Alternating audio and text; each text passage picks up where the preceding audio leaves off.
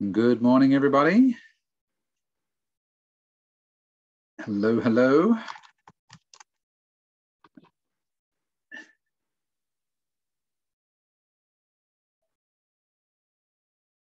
People starting to join now. Hi there, Palinda. Morning from Thailand. Hi, Lika. Hi, Jane. Abalad. I hope I'm pronouncing that correctly.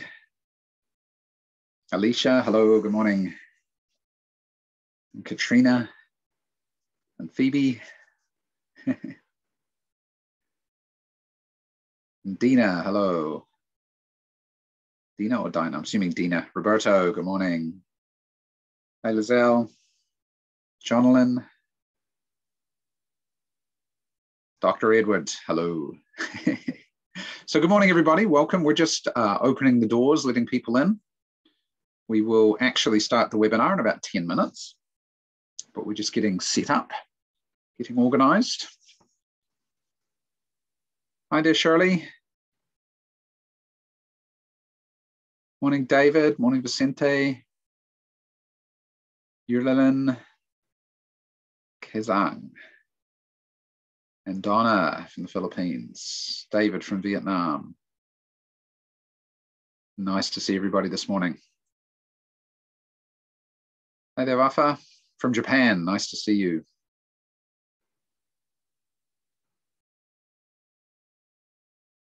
Loisa, hello. Kazang's from Bhutan. Nice. We haven't had many attendees from Bhutan. I can say that for certain. So welcome, Kazang.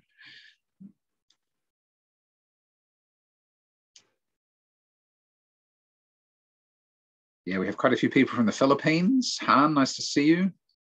From Vietnam. Hi, Namisha from India. Hello, welcome.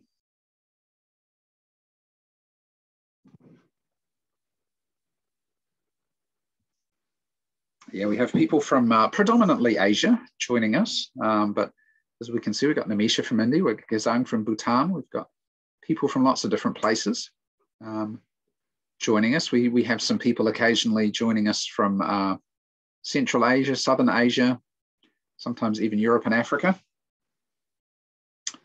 So, Vicente's in Thailand, nice. From the Philippines, but working in Thailand. Well, I'm from New Zealand, but working in Taiwan, so. Hi, Tran Lam. From Vietnam, Rex from the Philippines. Very nice, nice to see everybody. Hi, Alicia. From Guyana, nice, cool. Guyana, sorry. Working in Japan. Dr. Edwards in Malaysia.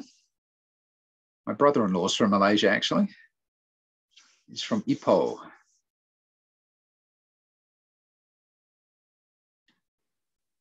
So nice to see everyone this morning. And here's my colleague, Kitty, joining us. Good morning, Kitty. Morning, Andrew. How are you today? I'm good. That's good, that's good. Yeah, I didn't know whether you're in the room or not, because when I try to join, it says, sign in to start. Ah, right, yes. Thought, yeah. It's that Zoom problem sometimes, that's right. I don't mess up anything. Yeah, we had that problem one time where we got locked out from our own webinar.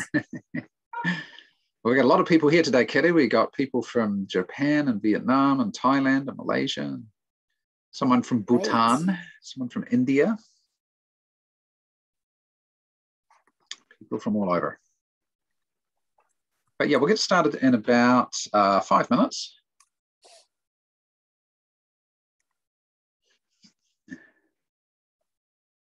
So we'll see how everyone goes today and what you think of making people, or what makes a person smart. Not making people smart, that's a little different. I think that's called education. Anyway. Hi there, Eileen.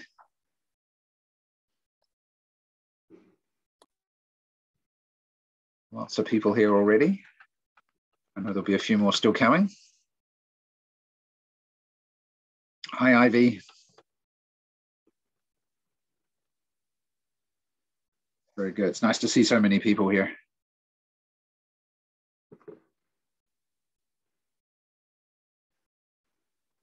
So interesting picture in the background here, right?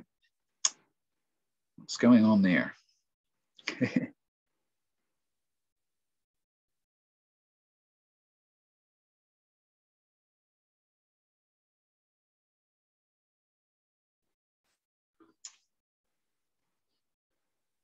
Hi, there's Nhi Nhi from Vietnam, Hanoi. And then, yeah, is it Rachel or Rochelle? I'd say it's Rochelle from Phonetics, Jiawei. Nice to see you too. Oh, Colin. Okay, radio. A Filipina living in Japan. Nice.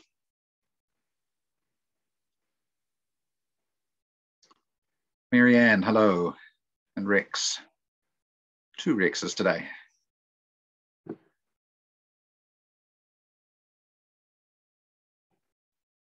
Bangkok, cool. Hi, Sammy. Nice to see you again.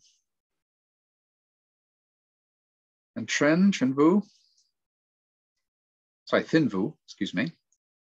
I need my glasses on. I can't read the text. I do wear glasses. Not, I only wear them for reading usually. But, you could put them on and look perhaps a little more academic. Anyway, we won't worry about them for now. I need them for books and sometimes with my phone. But by and large, I get by without them.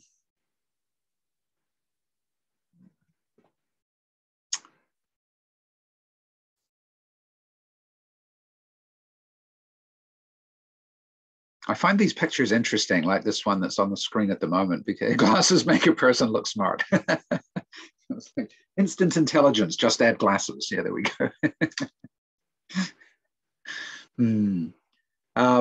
Yeah, so in the background here, it's like, I'm always interested by, this is all a very technical device, but if you look at the background or the pieces in the kind of holding the device together, you can see like tape and things like this. I used to do this too, because I was a researcher when I was younger, working in labs and things. And yeah, it's interesting how it's kind of all just kind of put together to make it work, right? It doesn't look very polished sometimes. That's the nature of research. Yeah.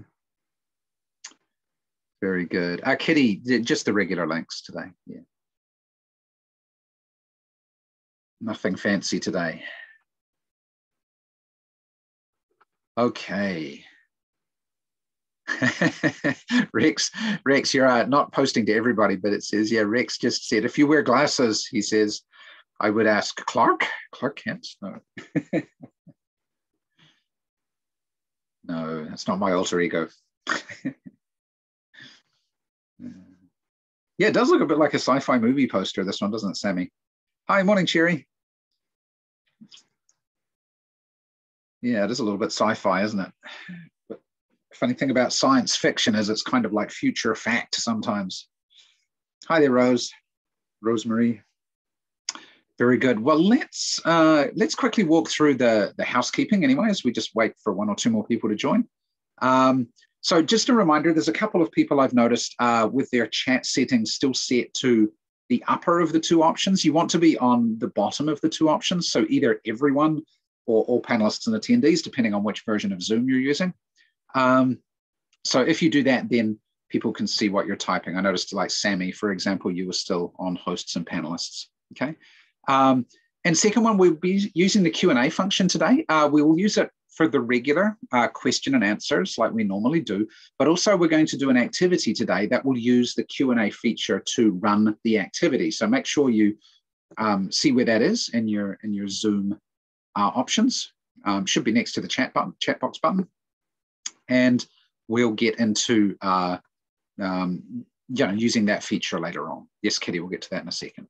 Okay, cool. So without further ado, just to get started, so most of you, well, not most of you, some of you know me. My name's Andrew. I'm a senior academic consultant from National Geographic Learning. I've done a lot of teaching over the years. You can see I'm not so young, but I just want to learn a little bit about you before we get started. So let's quickly open the poll. just on the segments like we normally do, just to get an idea of who's here today. Oopsie, why am I getting things on my phone? Let me turn that off. Okay, hi Janda. Janda or Yanda? Might be Yanda. Okay, so today we have quite a lot of people who are here. If I end the poll and share the results there. Yeah, quite a lot of people who are young learners, teachers, or teens. Today's program is a teens program, and I'll explain a little bit more about it in a second. But yeah, some of this kind of these ideas would still be applicable if you're teaching older students as well, because this program is a kind of program used by bilingual schools, international schools, or that kind of school where you're doing a lot more literacy and content in your program. For very young learner teachers today, maybe some of the examples won't be exactly applicable, but I hope you get some good ideas out of today anyway. Okay, very good. Okay, so I'll stop sharing that. Let's close that. And before we get started, I'm just going to turn on the Facebook live stream. So if you just give me one moment here, just turn this on live on Facebook. Just quickly set this up, and then we'll make a start for today. Share to your page, go live. There we go. Okay. Give it 1 second. Got it. 1 second, just waiting for Facebook to catch up. It just takes 10 seconds or so. And we're away. Good. Okay. So good morning, everyone. And let's take a look at what we're doing today with this program called LIFT. And we're talking, oh, sorry, I'm sharing the wrong screen. And we're talking about, oh no, I am sharing the right screen. There we go. We're talking about what makes a person smart today. But just to explain this program that we're talking about, LIFT, a little bit more, this is a content-based English program, which means that it is very heavy on the content, on the academic ideas behind things, as well as the English that goes along with that. So similar to how in some situations you use English to teach content, here we're doing some of that because we are looking at content pretty heavily, but this is still an English program where the primary focus is on helping our students improve their English. And we do that through a literacy-based approach. And it's designed for young teens, this program. So 12 to 15 years old, kind of grade 6, 7, 8, 9, that kind of range of student would work well with this kind of program because of the amount of literacy in it, okay? And it does focus on teaching academic content and academic language, as well as working with literacy, but all in the service of improving students' English, okay? It is a fairly heavy program. I'll show you through all of the pages in a unit. We're only going to scratch the surface today. It does rely on quite a few teaching hours per week to teach this program completely, because there is quite a lot of reading, quite a lot of analysis of reading, and also development of writing skills that go on in this program as well, okay? And so in one unit, which might take 4 to 5 weeks, you've got about 65 pages of content to go through. So that's quite a lot, right? Which is obviously why we need a fair amount of time in class to be able to cover all that kind of material, okay? Now, in terms of why this kind of program exists, it's really designed for this kind of aspiring global learner, international school, bilingual school kind of student or situation, right? And this is just a little bit of information from the ISC research group, which shows that the shifting landscape of this kind of education is moving quite rapidly. So 20 years ago, there was 1,000 English language international schools worldwide, but today there's now 8,000.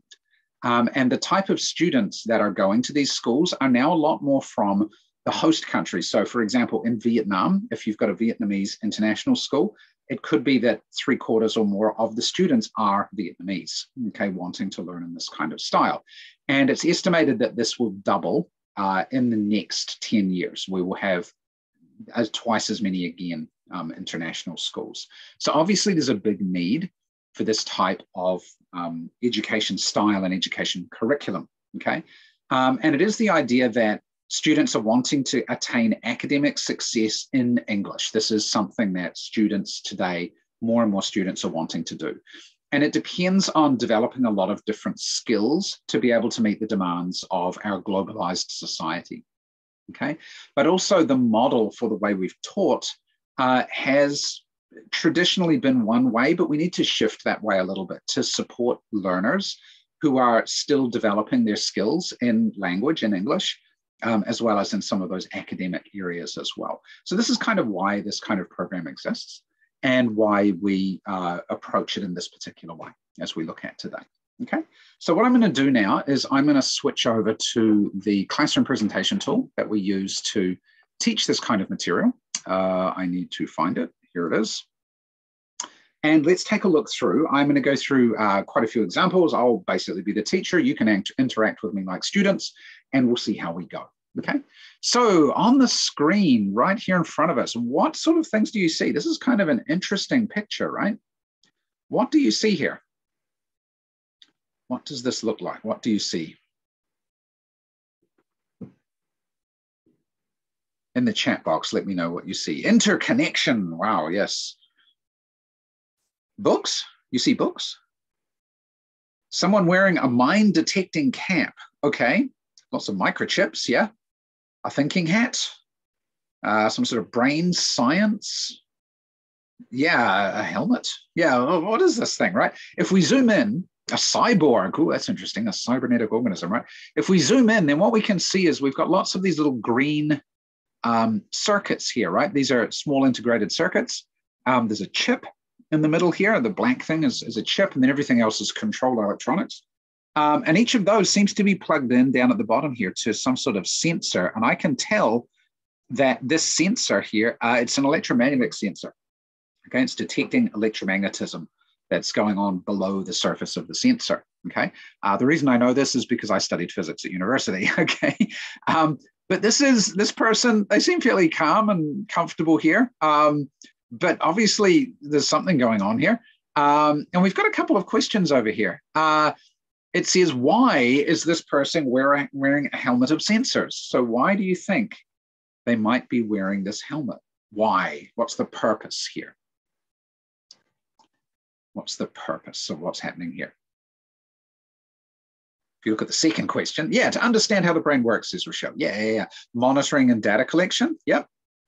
Studying the brain. It's a neurological experiment. That's a nice word, Joey. Yeah, neurological, to do with the brain. Yep.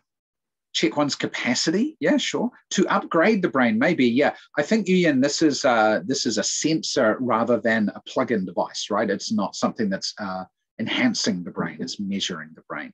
Okay. Yeah, some sort of experiment going on, right? So yeah, what's happening here, as it says down the bottom in the caption, it says a helmet of sensors helps scientists understand how people learn. Okay, so maybe they're giving this person something to look at, or a video or a book or something, and as that person is reading or learning or watching, then they're recording what's happening inside the brain, perhaps, right? Yeah, there could be lots of things going on here. Question 2, if you were studying the human brain, what question would you like to research first? What would you like to learn about the human brain? If you were one of these brain scientists and neurological scientists. Is there a soul? That's an interesting one. How do humans learn? How our memory works and memorizing power, nice questions, yeah. How students react to visual stimuli, nice. Dreams, nice, Emma, I like that one, yeah. The lifespan of the brain, yeah, because our brains, like our bodies, change over time, right? That's interesting. Acquisition skills for language, yeah. Processing function within our brains. Wow, so many comments coming in here. Can the human brain 100% be used, Sammy? That's a really interesting one. There is a movie. Have you seen the movie Lucy? It talks about some of those ideas. It's got Scarlett Johansson and Morgan Freeman, and it's a good movie. Yeah, Marlo knows the one I'm talking about. Nice. So yeah, there's lots of different things we could study, right, with this device, perhaps, to help us understand what's going on inside the brain and how it's working. Okay. And up at the top of the page here, we've got a quote from Albert Einstein, the theoretical physicist. The measure of intelligence is the ability to change. How do you feel about that question, that quote? The measure of intelligence is the ability to change. What do you think about that? Do you agree? Do you feel yes, no? It's interesting. It's no, he's wrong. You agree. Okay, so why? More importantly is why. You adapt to survive, says Manelli, yeah? Okay. The brain is the master gland. It's the one that controls everything, yeah? Agree, but not completely. Intelligence. Okay, so Evora says intelligence may be overt and covert. Interesting, right? Okay. Yeah. It could be shown and also somewhat hidden, yeah? Change is inevitable, says Marie. So does that mean intelligence is inevitable? How we adapt to change measures how intelligent we are, says Liberty. Yeah, maybe, right? Okay, so we could spend some time with our students talking about this idea quite a lot, because this plays into what we call in this program, we call an essential question. And so if I go to the next page, one of the essential questions we're going to look at in this particular unit, and the one we're going to focus on today, is what is intelligence? In each of these units, there are 3 essential questions. We only have time to deal with one very briefly today. But what is intelligence? What does it mean to have intelligence or to be intelligent? What does that mean, right? So we're going to explore that question a little bit. Gary, just to answer your question really quickly, this is level 1 of LIFT, which was designed for like 12 to 13-year-old students, grade 6 to 7. Okay, assuming they're at some sort of bilingual or quasi-international school. Okay, so Gary, if you've got more questions about that, we can chat about it later. Okay, but yeah, that's just briefly, that's the level. Okay, so actually the way I'm speaking with you right now as this audience is very, very similar to the way I would speak with my students about all of these things we're talking about today. The exception would be, by knowing my class, I might tailor my language a little, right? So I might simplify some phrases or slow down a little bit. But apart from that, the things I'm talking about with you today would be the same ideas that I would speak with my students about. Okay, nice. So intelligence, what I'm going to do is, so we've got somewhere to write. I'm just going to switch screens to my OneNote here, which is the same activity, but we're going to write on this one as we go. So if we just, in single words, perhaps, what does it mean to be intelligent? Let's fill in a couple of these boxes here. To be intelligent, what does it mean to be intelligent? What's some things or phrases or words we could say about intelligent? Okay, so being creative, maybe. Okay, cool. To be curious. Yeah, I like that one too. Nice. The ability to think. Okay. Ability to think. Okay, and by thinking, you mean considering things, right? Yeah, to understand something. Okay, to understand something that's going on around you. Maybe understand the implication of it. To think critically. Yeah, let's put that one up here with creative. Okay, adaptability. Okay, and maybe for that one, adaptability, maybe it's conscious adaptability rather than unconscious. It's not just accidental adaptability, but maybe we'll put in here conscious as well, right? Conscious adaptability. Higher order thinking skills. Okay, cool. To reflect, I like that one as well. Okay, so there's a lot of different things that we could say. What does it mean to be intelligent? And there's no one correct answer at this stage, right? We just give our students this opportunity to think about it for themselves. Now, here's another question. What are some examples of intelligence? How do you see intelligence play out in the real world, right? How do we see intelligence happen? Okay, so an ability to relate and empathize with someone. I like that one. We'll just put a few up here. Empathize. Okay, so yeah, we see it in terms of different styles of intelligence: kinesthetic, linguistic, mathematical, so kind of theories of intelligences, maybe from Gardner or something similar. IQ and EQ, yeah, let's put that one up here as well. And some people also talk about socio-emotional. Whereas EQ maybe is a little bit more about yourself, this one's more about socio-emotional, like working with others perhaps as well, okay? School tests, okay, maybe, yeah. So examples of intelligence are getting A+ on your test. Sure, why not, right? Oh, I like this one. The acceptance of criticism. Okay, if you can accept criticism, maybe that shows your intelligence. Nice. Yeah. Okay, so we've got a lot of, humor. Yeah, that's another one as well. Humor is an example of intelligence, like being able to interpret the hidden meaning in a joke or the double meaning in something, right? Yeah, totally. So these are all good examples of the idea of intelligence, right? Okay, so let's jump back. We're doing this fairly quickly because we've got a lot of material in this book, and I want to give you a good kind of sample of everything here. Now, we could get our students to write about this, and this is an important part of the process of learning this unit. Is here you can see at the bottom of the screen, it says write 1 or 2 sentences to respond to the essential question of, back up the top here, what is intelligence? Okay, and actually the students write down their ideas now, and then they do some learning, and then at the end they reconsider the same question, and they say, so what do I think about this now? And they can see how their views or ideas have changed on this subject. Okay, cool. But what I want to do now is we're going to just move over here and start to learn a few words, right? So as we go through this, there's a lot of vocabulary and language support, specifically vocabulary, but all forms of language, grammar and other things as well, writing and other skills. But learning more academic vocabulary is important for students to develop the ability to deal with more content, right? And so here we've got half dozen academic vocab words: analyze, complex, design, expert, focus, and predict. And we've got a short reading here, which is using examples of the words, but it's also on the topic of this particular subject. So let's take a quick look. I'll just read it out really quickly. In a recent study, 979 experts, including scientists, researchers, and business leaders, shared their thoughts on computer-based intelligence. The study was designed to answer the question, will computer-based intelligence make our lives better? The easy answer, yes, of course, they said. Much more than that, though. Some experts focused on the positives that may come from computer-based intelligence, such as complex decision-making. Okay. Others focused on solving serious problems. If a computer program could analyze and solve world hunger, the world would be a better place.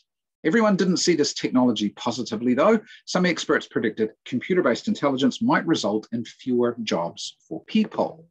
Okay, so then what we could do is we could actually talk about this topic a little bit, right? And we could do it now, but actually later on in this unit, which we won't see today, there is actually a whole section devoted to this idea of computer-based intelligence or artificial intelligence and what we could do with it. But what I might ask my students here is, we've got the 6 highlighted words and a little activity about those we'll look at in a moment.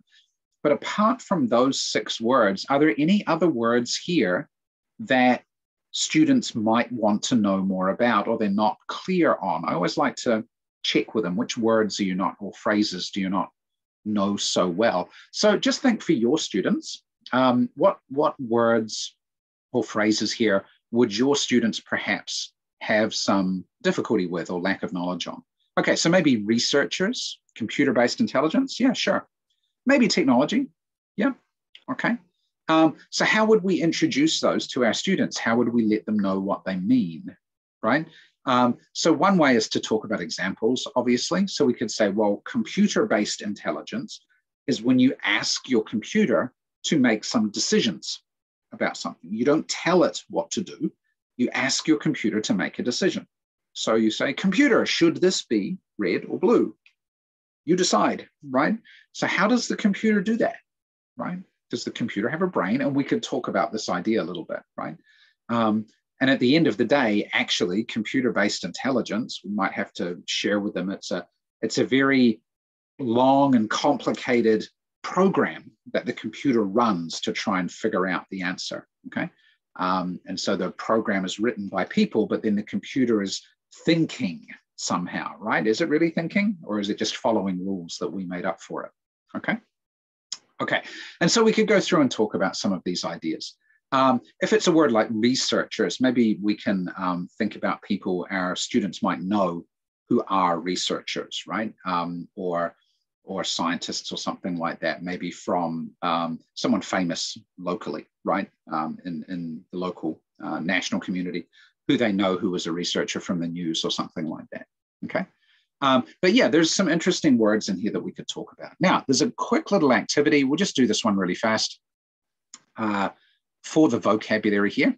So we've got 6 words. One of them's already filled in. It's got a definition here. And 6 words. Expert is a person with a high level of skill or knowledge in a subject. So you could say perhaps that I'm an expert in National Geographic learning programs because I work with them all the time. I wouldn't say I'm an expert on physics, but maybe I could say I'm an expert on teaching high school physics because I've done a lot of that before. Okay, cool. Now, what about these other words? So what about the second one here? To study something carefully in order to understand it. Analyze, we think. Okay, great.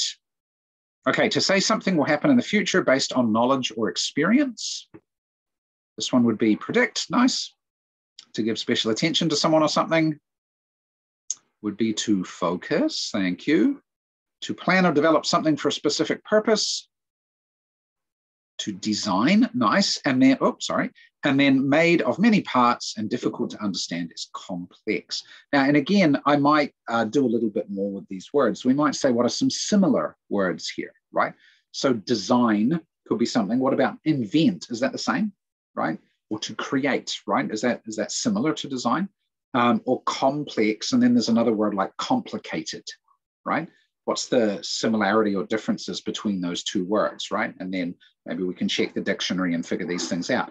And this way we can expose our students to a few more words rather than just these ones, right? We can give them some extra words that they can use, maybe in their writing, or maybe we'll run into them in the readings as we go through, okay? But yeah, always good to stretch our students' vocabulary. These words will pop up in the reading, but also maybe we can expose our students to some other ones as well. Okay, and I think, yes, we're good. We got all those right because there's no red crosses there. We're good. Nice. So let's jump back to here. Now, I have something before we go on to the next page. Oh, actually, let me just jump to the next page. We've got something here about the ideas about making, what makes someone smart, okay? Now, before we do this, though, I want to take a look at some little pieces of reading, right? Some little bits of a story, and we're going to take a look and see what we think about these things. Does this show someone is intelligent or smart or not, right? Okay, so procrastination makes someone smart, says Marlo. Okay, so I've got some little pieces, little passages from a text. I want you to take a look at these and let me know what you think, okay? And what we'll do is, before I show you the first one, we're going to say, we're going to do it on a spectrum, right? And we're going to say, this seems like someone who's very smart or very intelligent, okay? And this is not, okay? So we're going to say from 0 up to 5, okay? From 0 to 5. And you can just put 0 to 5 in the chat box when we do this, okay? So here's the first little passage, okay? You see a girl with dark brown eyes, but one of them is slightly out of whack. Her head wobbles a little, sometimes she drools. Her body tends to move of its own agenda, with feet sometimes kicking out unexpectedly and arms occasionally flailing, connecting with whatever's close by. Stack of CDs, a bowl of soup, a vase of roses. Not a whole lot of control there. Okay, does this seem to indicate someone who's smart or intelligent? What do you think? 0 to 5, there's no wrong answer. We're not judging anybody based on your answer. Okay, we got a 3, we got a 2, we got a 3, a 2, a 0, a 1. Okay, so I know some of you might be saying, well, it doesn't, maybe it's like, I don't know, does it? This doesn't seem to be any sort of displayed intelligence here, does it? Right? So you might be not sure what to do for this particular one, right? Okay, Ryan's put a 5, that's interesting. Okay, so we're going to look at another one really quick. Let's go down to here. At age 5, I knew all the colors and shapes and animals that children of my age are supposed to know, plus lots more. In my head, I could count to 1,000, forward and backward. I could identify hundreds of words on sight at age 5. Okay, so yeah, Odin, the last one was about physical characteristics. Okay, so we've got lots of 5s popping up here. 4, 3,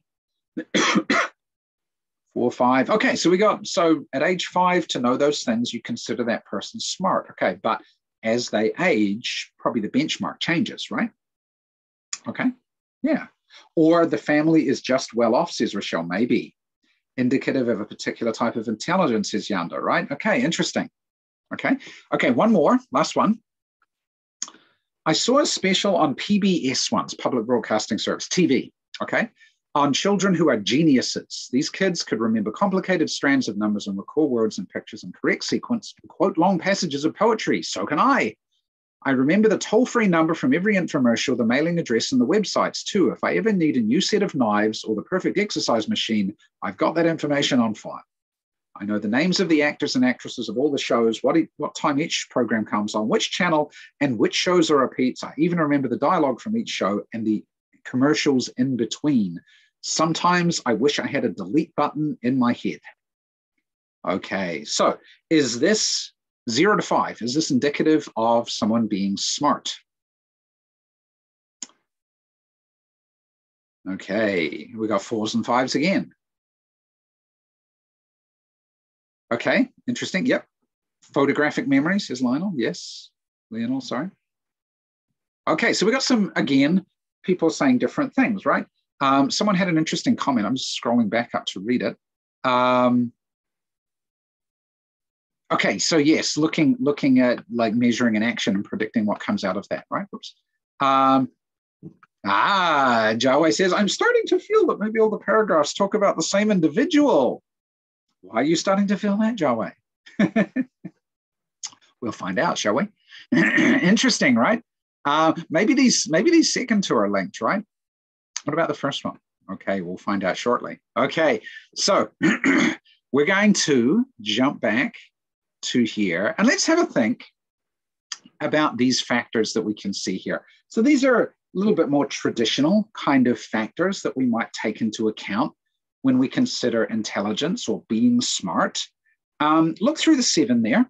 I just want you to pick, just for the sake of now, because we've only got the chat box, just pick the one that you think is your top rank for showing that someone's smart or making someone smart. What's the top ranked item you have here?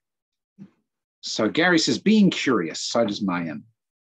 Okay, lots of people saying being curious. Becoming an expert in something. Okay.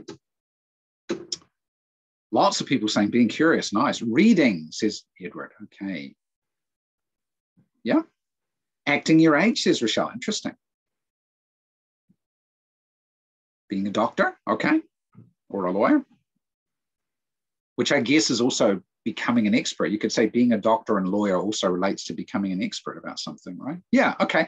So we've got some different ideas. Now, there is no one correct answer here. These are, maybe you could look at it as different ways of being smart, or in your opinion, what matters more, okay? But yeah, we've got some different opinions here. Watching TV make you smart? I don't think anyone answered that one, but that could be interesting. How does that make you smart? I always say some shows make me dumber, right? So anyway, okay.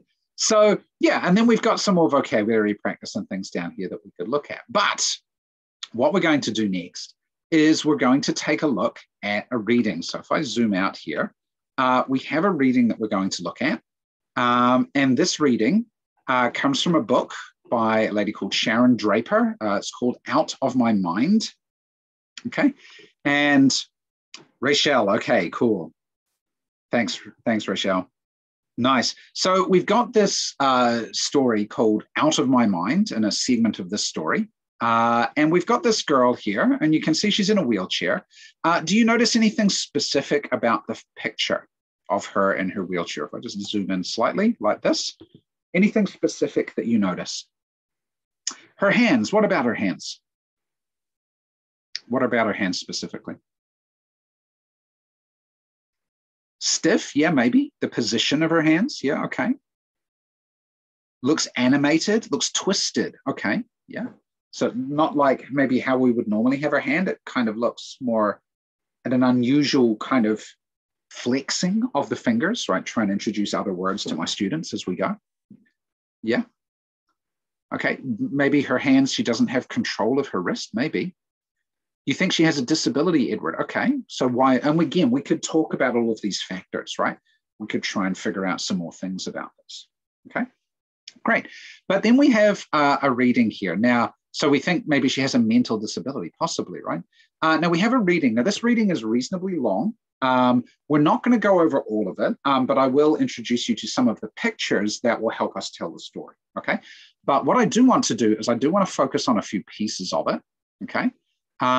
So I think the easiest way to do this one is probably, if I just move some things out the road here, is if you just read it, because you can probably read it faster than I can say it, right?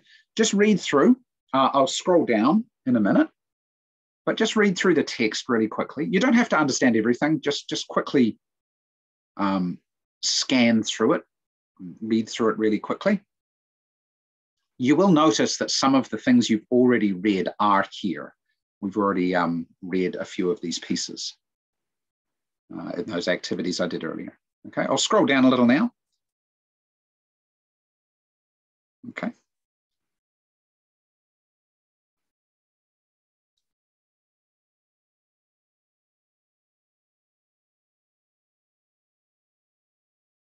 And I'll go down a little more to the bottom.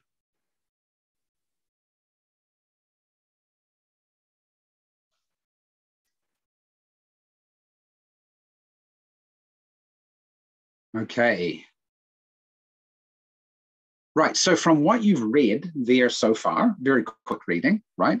What ideas are you getting from the text so far? What are we understanding from the text here? So what's this about? It's about a girl called Melody, right? What other things could you say about what we've read here so far? She needs constant support, okay? She has a special ability to memorize things, cool. She's cool. She's frustrated, okay. She's lonely, maybe, yeah, okay. She's got a photographic memory. Physical disability, but mentally she's a genius. People see her disability, but maybe they don't see the rest of it, right? Yeah, she does have cerebral palsy, yes. Intelligent with a disability. Okay, good. Okay, so she's interesting in this way, right? Now, I want to focus on this last paragraph down here. I'll just look at this last little piece. I've seen dozens of doctors in my life, who all try to analyze me and figure me out. None of them can fix me, so I usually ignore them. I paste on a blank look, right? Focus on one wall and pretend the questions are too hard for me to understand. It's sort of what they expect anyway. How do you feel about that behavior that she's describing? You feel she's smart? Why do you feel she's smart? People look at the outside, but she's smart on the inside. Yeah, maybe, right? She maybe doesn't want to trust doctors anymore. Yeah. She's sort of giving up, maybe protecting herself. Yeah. She's just cooperating, just going along with it. Yeah. You feel sad for her. Yeah. So again, we could talk about all of these things and how she behaves and maybe why she does that and how she feels about it. And, you know, we could relate it to you and things like this, right? But in the interest of time, because we're already halfway through our webinar here, we're going to move forward a little bit.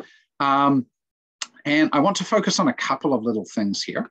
So let me zoom out, go to the next page.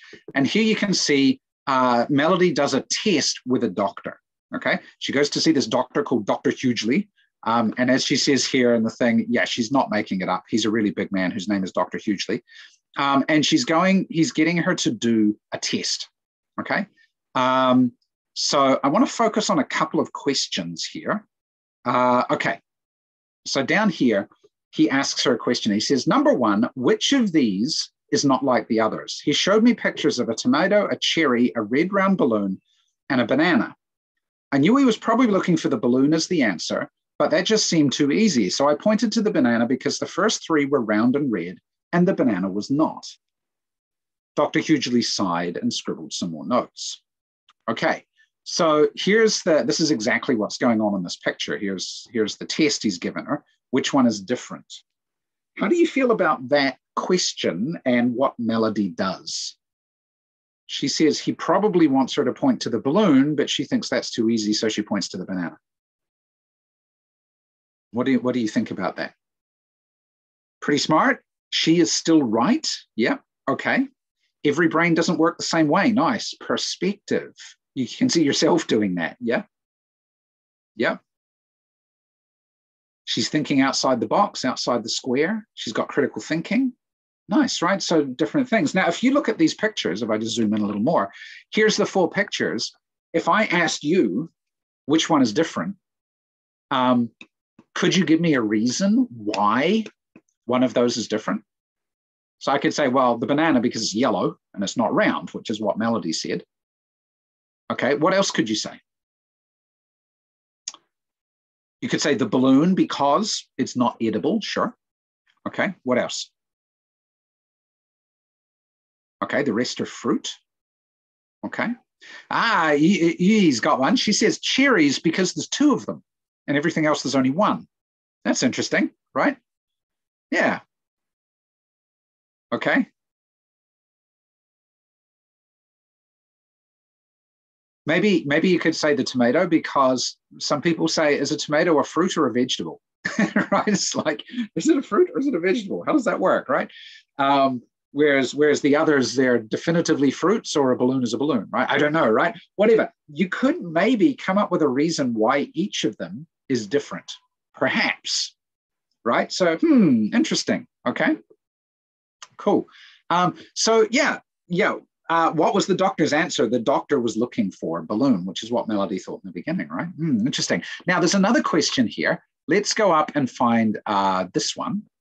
Oh, sorry, down the bottom of the page here to start. Okay. Number 2, he says, he showed me 4 more cards. This time there were pictures of a cow, a whale, a camel, and an elephant. Which animal gives birth to a calf? Which animal gives birth to a calf? And then up here, oh, sorry, I've got to scroll up. Now, I know for a fact that all the animals he pictured here have babies called a calf. What to do? I hit each picture slowly and carefully, and then I did it once more to make sure he understood. I don't think he did. I heard him mumble cow as he wrote some more notes. Okay. Interesting, right? Yeah. So how do you feel about this one? The doctor is stupid, says Rachel. Okay. Yeah, true, right? Interesting. Okay. Actually, I wasn't sure. I knew about the whale. I knew about the camel. I wasn't sure about the other one, right? Yeah. The doctor's getting impatient, right? Yeah. Okay. Now, what happens in the rest of the story? We're not going to read it because we don't have time. I want to do a couple of other activities. But what happens here is the doctor ends up talking to mom, right? And he basically says, your daughter is cognitively impaired. She's psychologically damaged. She can't operate in society. And her mom gets really, really angry. And her mom says some specific things. So her mom says things like, I know she's bright. I can see it in her eyes, right? And her mom also says she laughs at jokes right at the punchline. Her mom sees Melody's reaction and interprets that as intelligence, right? But she can't see other ways that her daughter is smart, perhaps, right? And then down the bottom here, her mom gets really, really angry, right? Her mom says, I think you're wrong. I know you are. Melody has more brains in her head than you'll ever have, despite those fancy degrees from fancy schools posted all over your walls. You've got it easy. You have all your physical functions working properly. You never had to struggle to be understood. All of us who have our faculties intact are just plain blessed. Melody is able to figure things out, communicate, and manage in the world when nothing works right for her. She's the one with true intelligence. So maybe that goes back to Einstein and being able to adapt, right? Interesting, right? Yes, mom, says Rachel. Fight for your daughter, right? Yeah. Okay. So, yeah, so there's some different things we could think about this situation, right? And actually, if you read the book or if you go find out about this book, it's really interesting what happens to Melody through the rest of this book, because this is only a very small piece of the book, right? Yeah, cool. But anyway, what we want to do is we're going to, because obviously reading this would take some time, but I want to go on and look at a couple of the activities that follow up to do with the analysis here, okay? So we want our students to understand what's going on and analyze what's happening in the text, right? So for example, number 1 here, it says contrast. How does the doctor's evaluation of Melody's cognitive abilities differ from Mrs. Brooks' evaluation. Mrs. Brooks is Melody's mom, right? So what do you think is the difference between, I described it very quickly, but what do you think is the difference here? How do we contrast these two? Different perspectives, okay? They've got a different way of looking at her intelligence, true, or her cognitive ability. One is clinical and one is interpersonal, true? Could be, right? Yeah. You could also say maybe Melody's mom is using a behavioral measure, right? How does Melody behave rather than how does she answer a question, right? Which could be one. So she laughs at the jokes and she tries to figure things out, right? Yeah, okay, cool. So there's a different, you said a wrong understanding of intelligence, Arlene, and maybe it's not wrong, maybe it's just a different perspective, right? I hesitate to say things are right and wrong, right? But there are definitely different perspectives, right? Yeah, okay. Yeah, the mother looks the daughter in the eye, the doctor just looks at how she answers the questions, right? But also, how good is the doctor's measure? How good is the doctor's test, basically, right? Yeah, a one-time assessment versus a long-term observation, says Jiao Wei. How much does that happen in our schools? How much does it happen with your students? You know they're smart, they just don't do well on the test, right? Yeah, okay, cool. We'll jump a couple of these. Number 3, explain. Reread the lines here. It says, why does Melody's mother ask, you think you're smart because you have a medical degree? Why does Melody's mom ask that? Is that really a question? Does she expect an answer? Or is it rhetorical, right? Yeah, okay, it's more of a statement, right? Yeah, she's getting annoyed, totally, right? Yeah, we could see that in her voice, perhaps. Cool. Okay, and then we could look at some of these other ones. Maybe this last one, infer. Why do you think the author titled this book Out of My Mind? Yeah, sarcasm, definitely, right? So out of my mind, why do you think it's out of my mind? Why do you think the title of the book is Out of My Mind? It's a contradiction, okay? I'm like, my mind is in here, the rest of me is out there. I'm out of my mind, maybe. Out of the ordinary, maybe. Going out of my mind, in other words, I'm going crazy because I just can't deal with this, right? This is too difficult, right? It's a paradox, maybe, yeah. So we could talk about lots of different reasons, right? And think about what is there a message in the title? Maybe it's actually part of the book. Maybe we figure that out later as part of the book, right? Yeah, okay. But then now that we've done this orally, there is actually an activity. Dr. Hughley suggests that Melody belongs in a special school for students who have a developmental difficulty. Melody's mom actually puts her in regular school later on, as what happens in the actual book. But then how would we answer this question and what evidence would we cite? So here we're teaching the students a skill, right? We want you to answer a question, but then we want you to say why. Where is the text evidence that says this? Okay, so if we use that example really quickly and just jump back, let's see. Okay, he talks about it over here on the right-hand side. Here we go. So he says, okay, you can choose to keep her at home or you can send her to a special school for the developmentally disabled. There aren't many choices here locally. He gives mom a brochure. But the question, if I jump back to the question here, was, back on the left-hand side, was why does he think Melody might belong in a special school? So what's the evidence we could point to that says he thinks Melody needs to be in a special school? It might not be on this page. It might be on the prior page as well. Due to her physical inabilities, maybe, right? Maybe it's due to that. Now, where does it say that? Where does the doctor see that in the text? Actually, he does see it in one place because here, line 45, he brings out a stack of wooden blocks and he asks Melody to stack them by size, but she can't do that because she's got cerebral palsy, right? So maybe that is one reason, and we could cite that instance as an example, right? Yep. Because she's not as smart as he thinks, right? So specifically there are where she's getting the questions wrong in his opinion, right? And therefore he thinks she's cognitively challenged, right? In that way, the balloon and the cow, totally, right? Yeah. So again, we could get our students to cite pieces of evidence, to actually go and quote the lines of the text or summarize the lines from the text as a way to point to the evidence about those reasons why the doctor thinks Melody belongs in a special school.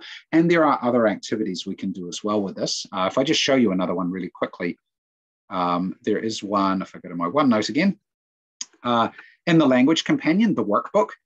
So this is the one we just saw. There is another one as to why Melody's mother believes that Melody is intelligent. And again, we can cite some of the evidence for that question as well. And of course, we could make up other questions to ask our students and get them to practice this skill of citing evidence.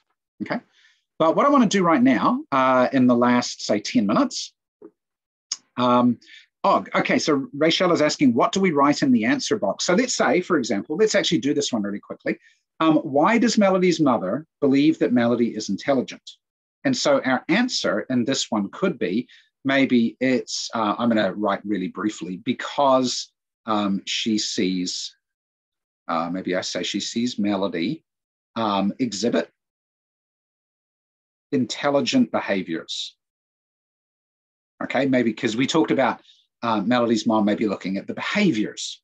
Okay, now what's the evidence that supports this answer? Okay, what's the evidence that supports the answer? Okay, so we could say, for example, what could we say as the example? What can we cite from the text? Okay, laugh at jokes, says Gulam, right? Okay, yeah, so we could say, for example, sorry, I just moved the chat box away. Melody's mom says, and then we can quote the actual lines, right? So if I jump back to the text, let's find the actual lines in the text. Jump back a page, it's up here. She laughs at jokes, ... right at the punchline. That's what we want to write. And that's lines 103 and 104, right? So what we can do is we can say over here, we could say she laughs at the jokes. And then even though there's more words in the middle, we can just say ... because it's mom continuing to talk right at the punchline. And we could say lines 103 to 104 so that someone can go back and look at the thing we've actually quoted and make sure it's actually there. It's always important that someone who's reading what we write can go back and actually say, oh, that's where it is. I can see why you've said that, right? Also important, if we didn't write this, we could say, for example, in lines 103 to 104, Melody's mom describes Melody's intelligence by the way she laughs at jokes, laughs correctly at jokes or responds correctly to jokes. So we're summarizing what she says, but we're still referring to the line numbers, okay? And that's one way to do it, okay? Now, different teachers and different school systems might have slightly different approaches, but yeah, these are some ways to do it, okay?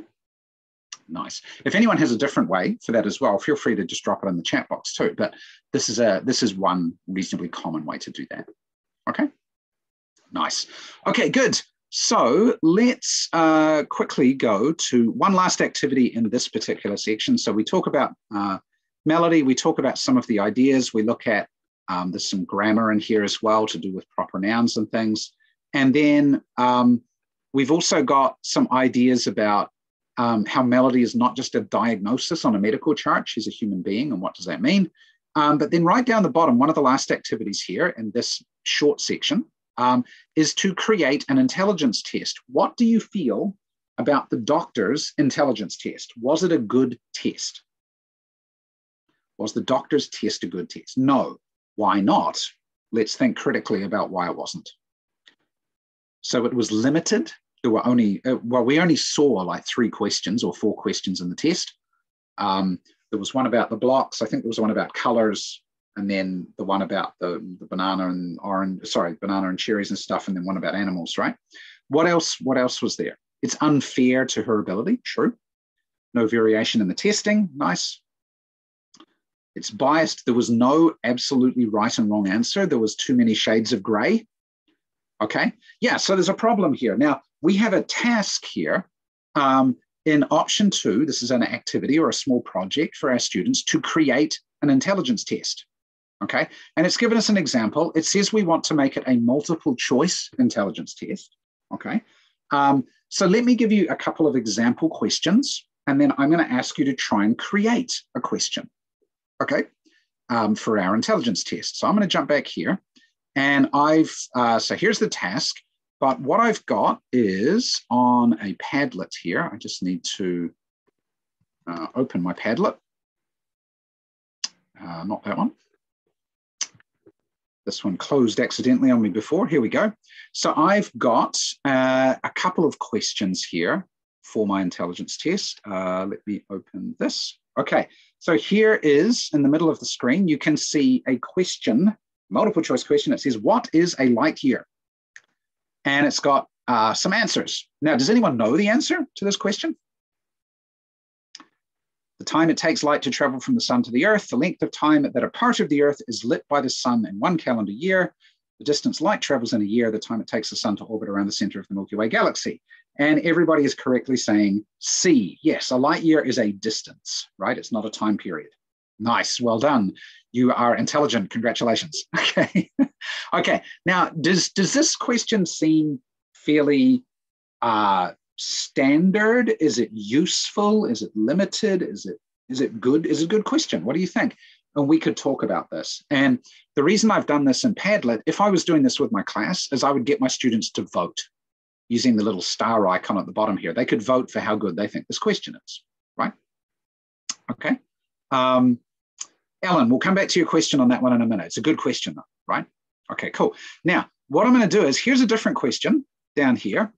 What is the difference between a dolphin and a shark? Dolphins don't have pectoral fins and sharks do. Sharks give birth to live young and dolphins don't. Sharks breed using gills and dolphins don't. Dolphins use sound to detect prey animals from afar and sharks don't. Okay, target Odin age group for this one is like 12 to 15 years old. This level would be like 12 to 13 years old. Okay, people are saying DDD. Okay, someone says C, can read. Someone saying all are differences. Okay. Okay, now we could talk about like what the actual answer is. Actually, the answer to this one is C. Dolphins don't have gills, sharks do, and both sharks and dolphins do use sound to detect their prey. Okay, and B is confusing because some sharks give birth to live young and other ones don't. Others lay eggs. So it's interesting, right? But anyway, it is true though that the common knowledge is that sharks detect prey through blood. And they can, but the thing is, not everything's bleeding when they hunt it, right? So they do detect through other means as well. But anyway, how about the question? How would you rate this question? And with our students, we could talk about the fact, well, this is not just a question where you have to understand the animals, but you have to understand a whole lot more vocabulary in here, like what is a pectoral fin? What is a pectoral fin? What is that? It's the fins on the side that they use to steer with, right? What are gills, right? What's a prey animal? And so there's other vocab items in there that our students have to understand. And if they do understand them, that's also displaying intelligence to be able to understand different words and the meanings, right? So, okay, we could talk about the qualities of a good question, right? And things like this. A test within a test, exactly, Rochelle. But what I'd like you to do is to have a go at writing a multiple choice question. Now, the way I want you to do this is you're not going to write on the Padlet. Don't use the chat box. I want you to use the Q&A feature, okay? The reason I want you to use that is because all of those are more easily visible to me, and then I can show them up later, right? If you do it in the chat box, everything's going to disappear too quickly, and we won't be able to catch all the questions and answers, okay? But if you use the Q&A box, try and write a multiple choice question for an intelligence test, maybe a little bit like one of these two I've got on the screen. Okay. Can you make a multiple choice question? It doesn't have to be a complicated one. Yanda, that whole point about do we want multiple choice to test IQ, let's just not even go there.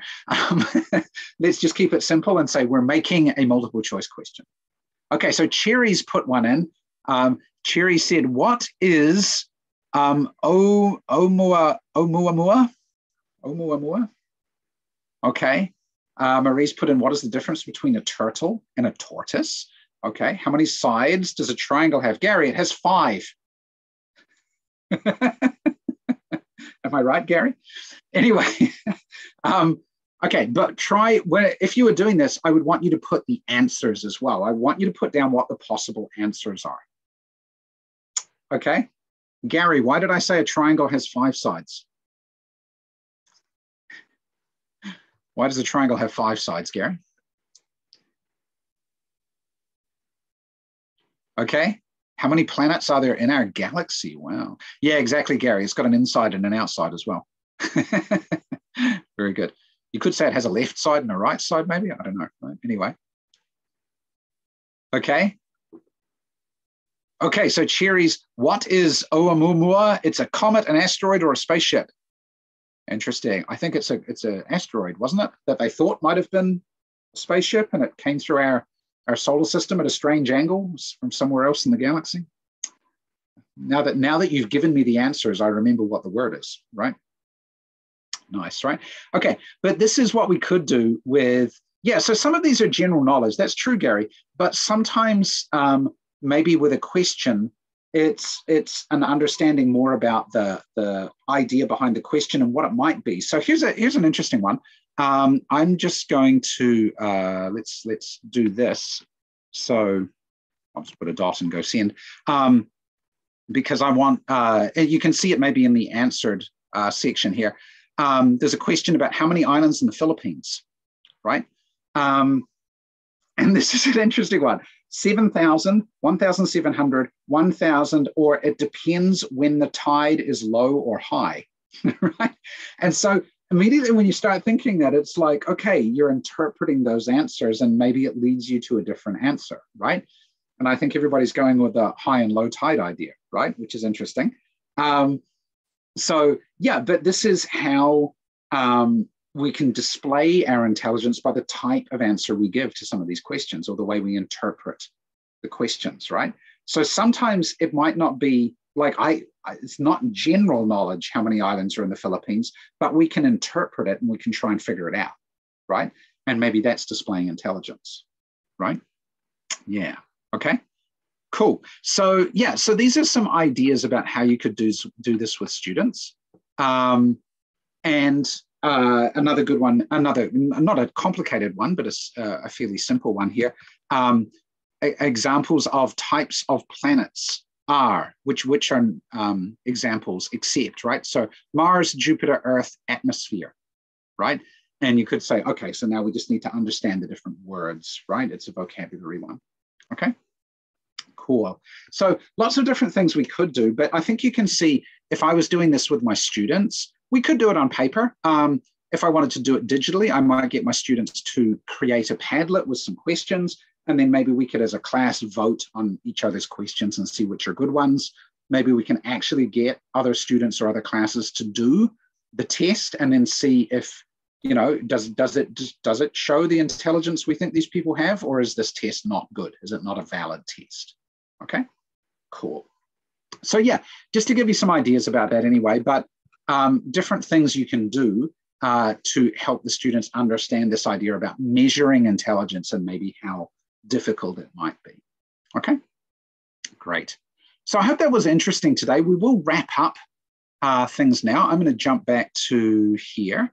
But I hope you found that interesting, taking a look at this webinar on what makes a person smart using the LIFT program. Just a little bit of quick housekeeping, and then we'll do some Q&A, because I remember Ellen had a good question that we want to talk about. We will send a recording link and a certificate to you tomorrow. That will come in your email by about lunchtime. And we do have one more webinar coming up next week for our March webinars, and our April webinars will get posted up within the next 6 or 7 days. We'll post up all of April, and so you'll be able to see all of those. But everything you can find is on our webinars page here. Oops, excuse me. So here at ngl-asia.com/webinars. Okay. And Kitty's dropped a couple of links into the chat box for that. The LIFT program site, if you want to find out more about the program, we will send out some information to you in the email as well.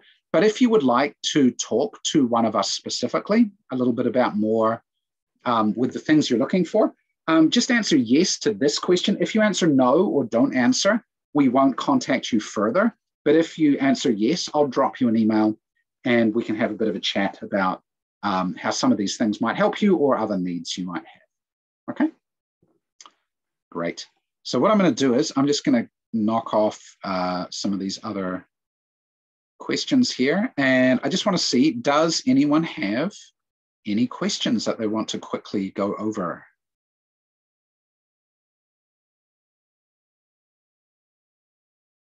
So in the chat box or on the Q&A, feel free to drop a question in and I will try to answer for you. Alan, you had a question earlier, which I can't find now. Alan, could you ask your question again so I can help answer it for you?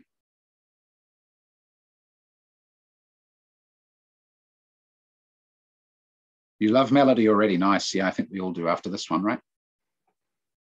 Cool. Marlo, about the recording, I will send the link to the recording to you tomorrow. And yes, it can be downloaded. This will also go up on our YouTube channel. So the recording and on our webinars page, actually, in our past webinars. And it is possible to get the recordings from there. Okay, nice. Someone's asking about Japanese students for intermediate level. Yeah, if you answered yes to the question in the poll here, we can chat about that. Just ask us. Or you can email me. You've got my email because it's in the webinar notifications. So if you're looking for particular ideas for students, then get in touch with us and we'll make sure you get in touch with one of the local National Geographic learning people to help you with that sort of thing. Okay. Jalway, yeah, thank you. So Alan's question was about maybe a bit too challenging. It depends on the background of the students, right? And this is always the judge of how much support do we need to put in to help our students access different levels of material, right? This material, in my experience, is okay for students who are at a, their first language is, say, Japanese or Chinese or Thai or something, right? And they're learning English, but they've been learning English for quite a while. They will read English books, right? They will read a novel in English. Maybe they won't understand everything, but they're able to work their way through a novel. And reading and working with this kind of material, if I give them enough scaffolding and if I give them enough support, then yes, they can access it. They can comprehend what's going on. But I admit it does take quite a bit of time. This is why we said this program is like minimum 6 hours a week of English study. And in some places, it might be as many as 10 hours a week, right? So you do need to put quite a bit of time and energy into helping your students access some of this material, as you would if students were doing this as an English medium instruction program in, say, New Zealand, which is where I'm from, right? We would still be spending a lot of time on these tasks and activities, right? It is possible to adapt it, Diana, yes, right? Yeah, very nice. Cool. Okay, let's see, I'm just looking through. So Alan, I hope that answers your question there. Great. Yeah, and I agree, as a couple of people have said, this is a set of material which is at probably the highest English level that we offer in terms of educational materials. We have a range of materials which are at different levels. This is the top end or the most academic, the most close to first language user of English kind of materials in this age group, right? We have other materials, obviously. And if you look at some of the other programs and go look at some of our old webinars for something like time zones or impact or close-up, new close-up, these are other programs for this age group which operate at a different language level that might be more accessible to different students. Okay, great. Nice one. Well, thank you, everybody. I hope that's been really interesting. Yeah, middle years program, I think, Alan, this would work quite well for IB or for students studying an American curriculum or Australian curriculum or something like that. It would be quite good for this as well. Aloha's asked a good question. Do we have a webinar about scaffolding in writing? Now, Aloha, if you're still here, is this for an EFL student, or is this more for more like a bilingual student who's getting ready for writing short essays and things like this, right? There is a difference there. ESL students, okay. There are some webinars that we have in the recordings. So if you go to ngl-asia.com, I'm just typing in the chat box again, webinars, and you go and look at some of the recordings. There are some things about developing writing skills for students at a variety of levels and a variety of ages. So maybe check some of the recordings there. And if you don't find what you're looking for, then maybe get in touch with us and we can see if we can put one of those on the calendar for sometime in April or May, perhaps, to help you. Okay, great. Well, thank you, everybody. I hope that's been interesting today.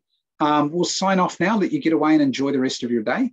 As I said, the recording and the certificate will come out tomorrow before lunchtime, your local time. And the April schedule, Mayan is asking, the April schedule is coming out middle of next week, okay? We know what it is, but we're just getting the materials together to go onto the website for that one, okay? So we have a range of webinars again in April. More than happy to see you come along to all of those as well. But until then, we'll catch you all later and enjoy the rest of your day. Thanks, everyone.